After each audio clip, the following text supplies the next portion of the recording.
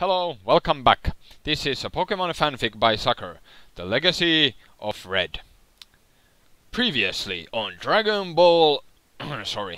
Previously on Legacy of Red, our hero Michael received a Charmander from Professor Oak and said farewell to his home of 7 years. He rushed down ledges of Route 25 and is about to arrive in Cerulean City. Chapter 3. Goodbye, old friend. It was a bright day in Cerulean City. The streets were filled with various kinds of people and Pokemon. Two men, both accompanied by Machokes, were comparing their muscles with each other, while their Pokemon were doing the same.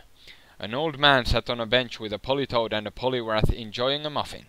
A few hundred meters from him, a good-looking young woman read the newspaper, while a group of youngsters with Rattatas glared at her in a very disturbing way.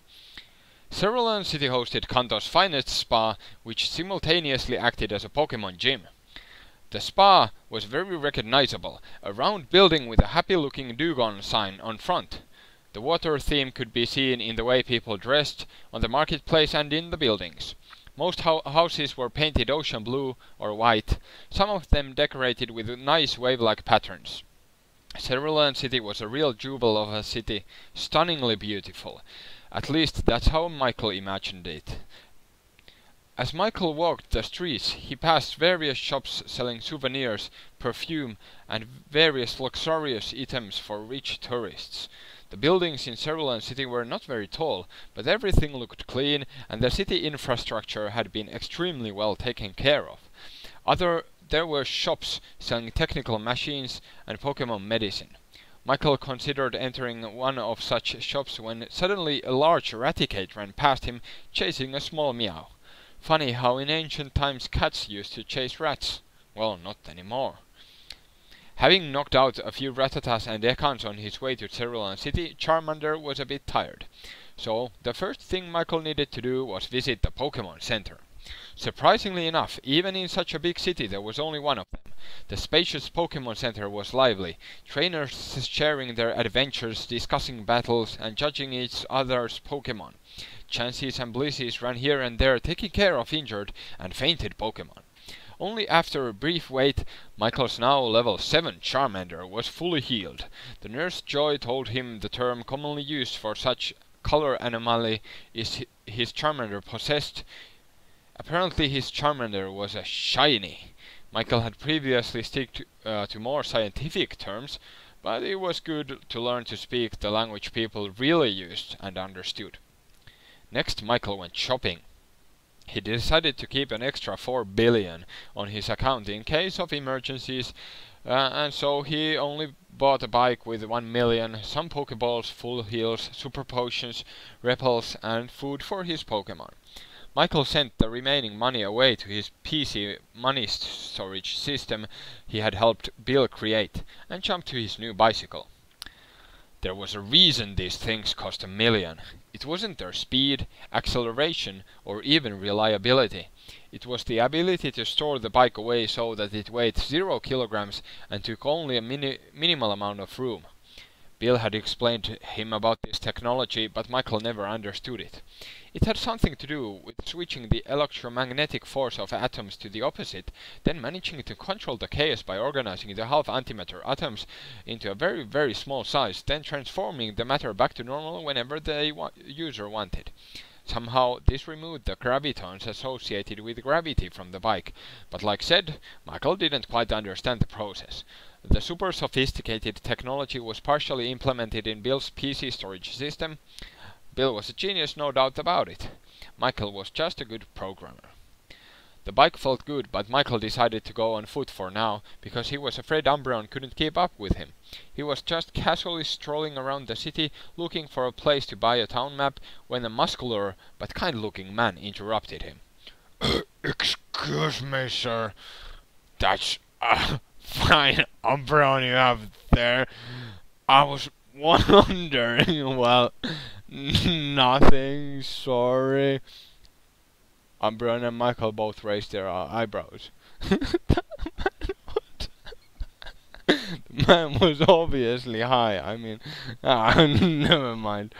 Oh yeah, the man pressed his head down and continued. You see, my daughter, she's already quite old and she doesn't have any Pokemon. I know she has been dreaming of a Pokemon adventure.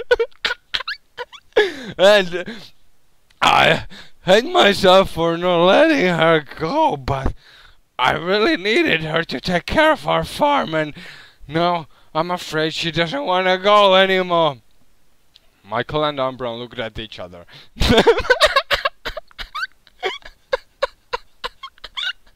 The man was so ridiculously high, you just couldn't help but laughing. He was a tall, muscular man who had been smoking a lot. Although Michael was wondering why on earth this man was telling him this, he couldn't help but feeling pity for this poor girl he had never met. To this man, he was just laughing at him. There was something sad and genuine in the man's voice, and so Michael replied in equal kindness. Is there something I can do to help? At this, the man raised his head and offered to shake Michael's hand. It's Professor Oak. Good testimony of your character was accurate. I'm sorry for being a bit high. Allow me to introduce myself. I'm Bruno, formerly of Elite 4. I now live with my family in Village City smoking pot. We are not farming any pot there, but we have our own farms and no pot. Maybe some. Do you wanna buy?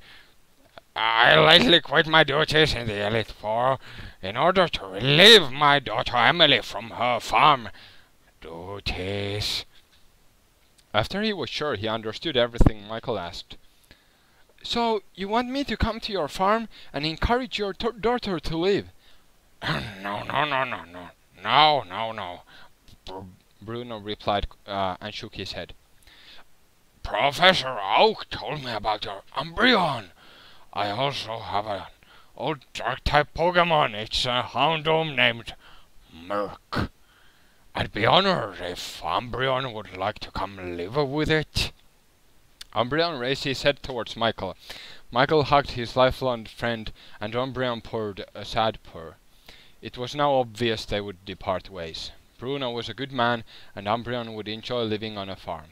It sounded like she and Merc would have a good dark Pokemon time together, and besides, Michael had wished to travel alone, accompanied only by his own Pokemon. After the most emotional goodbyes of the day, Bruno took out the Natu and teleported off with Umbreon. Michael was left, almost in tears, wondering why on earth such an experienced trainer like Bruno used such a weak Pokemon to teleport around. And what exactly had happened to him? Why was he so high that even the storyteller couldn't help laughing? Before departing Cerulean City, Michael called his childhood friend Misty to see if she was in town, and she very well was. They went to Misty's favorite cafe and talked about the upcoming adventure. Misty told him about his adventures. Wait a minute, about her adventures. With Ash and Brock, while Michael listened with half an ear. He was still thinking about Umbreon, but was at the same time excited about embarking on his own adventure with Charmander. Michael promised to send Misty a postcard every now and then, and Misty promised to keep him on track in case any new talented trainers came to her gym. Michael told her he didn't need the information and asked for a town map instead. Michael thought to himself he would challenge the Cerulean City gym later when he had a strong grass or lightning Pokemon, but for now it was time to train hard and capture new Pokemon. With Umbreon gone, Michael could ride the bike whenever he wanted. Misty had given him a town map in exchange for the promise to send her postcards. Using the town map, Michael planned the next step of his journey. He would go to Mount Moon into Butter City, where he hoped to be able to stay for a while. He didn't want to go through the Mount Moon tunnels, even though he knew it was possible. Michael wanted fresh air and to enjoy the beautiful landscapes. He would become the greatest Pokémon master ever!